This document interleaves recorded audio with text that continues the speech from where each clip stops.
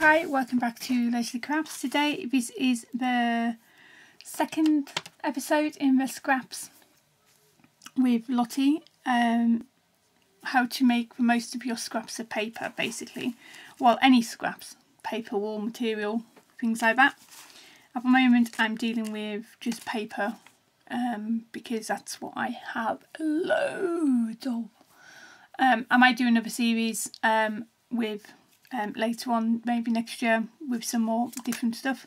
But first of all, this here has come out of the scraps of paper which I haven't used. I've been either gifted them or I bought them, haven't used them because when I've come to use them, don't like them. So I've been making the backs of the things for the embellishments.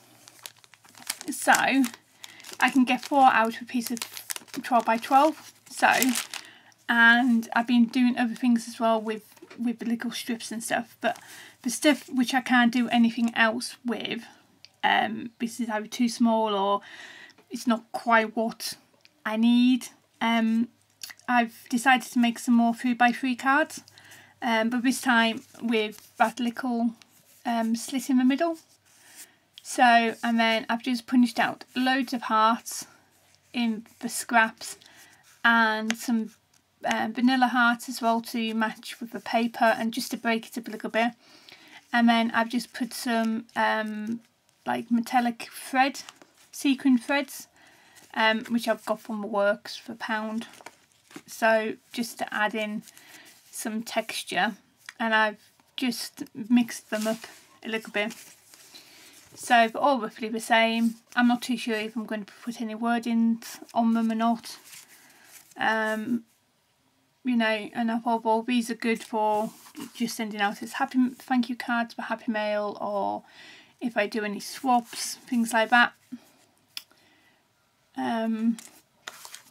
So yeah, so that is, you know, my quick and easy project, and it is really easy. You just need some card and these squares, I think are 2.5 by 2.5, and then just cut directly into the middle so you've got like a bit of a gap.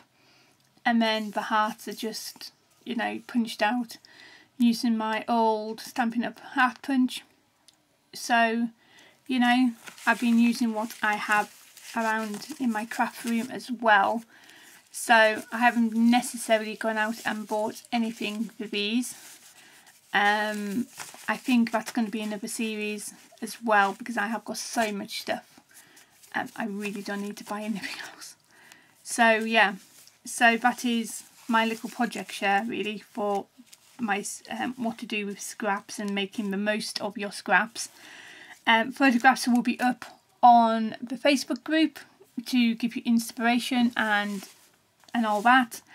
I will be back on track hopefully by next week for the videos coming out on time and everything else. So I will leave you with that. This, like I said, this one's nice and short and sweet. I might try and do a tutorial on like this card sketch here. It's well known on YouTube as well. So yeah, so that is that one there. And I will see you again very, very soon. Okay, bye now.